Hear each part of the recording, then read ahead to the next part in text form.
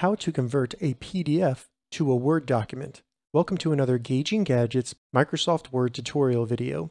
And in this video, I'm going to show you how to convert any PDF document into a Word document so that then you can edit that PDF. All right, so as you can see here, this is the PDF right here that I'm going to convert to a Word document.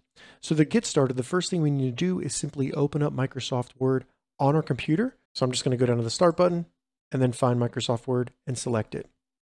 Once Microsoft Word opens up, in the left sidebar, select Open, and then under Open, select Browse.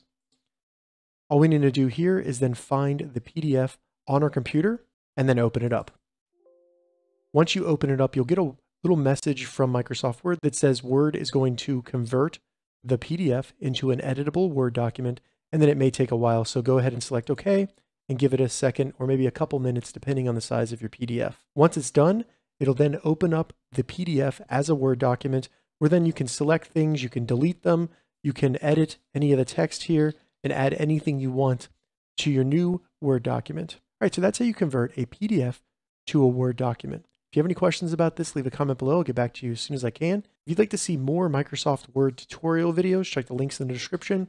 If this video helped you, give it a thumbs up, and please consider subscribing to my channel, Gauging Gadgets, for more gadget reviews and tech tutorials.